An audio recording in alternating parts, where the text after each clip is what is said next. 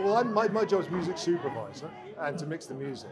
So my role in this has kind of been, I suppose, a guidance in a way with Peter. You know, I've a sort of a backstory to the Beatles, having worked on before, and he obviously hadn't. And even though he has his own view on things, which is brilliant, I guess my guys go, this is, you know, concentrate this, or these are great takes, or whatever. Yeah, I think, funny enough, I think this film comes at an interesting time in society because we're now used to watching the Kardashians and Love Island and all these kind of things, and we're used to having a fly on the wall style thing, and this is what this is. This is a snapshot of the Beatles working, and no one will ever see this again. You know, and it's even for me, and having worked on some Beatles material, it's strange even for me to see the way they work together, the way they react, and you kind of learn so much from them.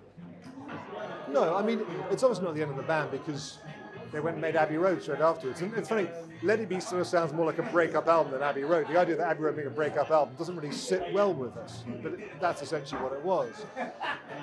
I think everyone looks at this cataclysmic event that broke up the Beatles, the meteorite that killed the dinosaurs, all this sort of stuff, and it just simply isn't there. It's just, and you can see them in the documentary, you can see that they are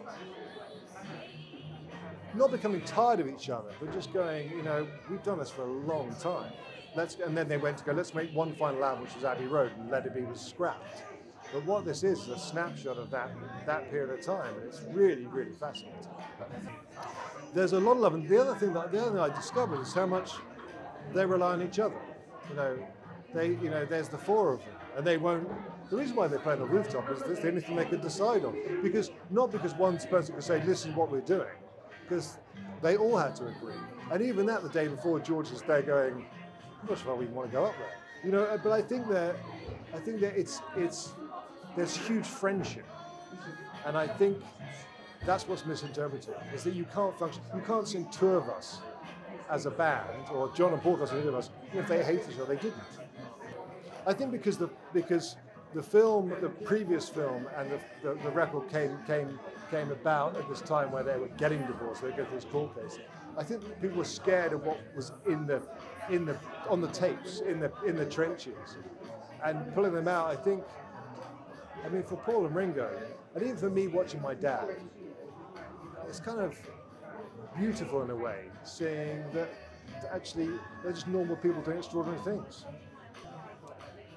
Yeah, I think it has to be the rooftop concert, even though it's really well known, because they're so good.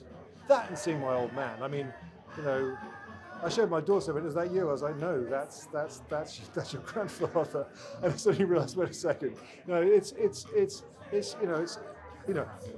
my dad was working on this project on and off when I was being conceived, so that's an interesting thing for me. I was born in October, it was done in January, so I think about that as well a lot. So there you are. When does he have a smile on his face?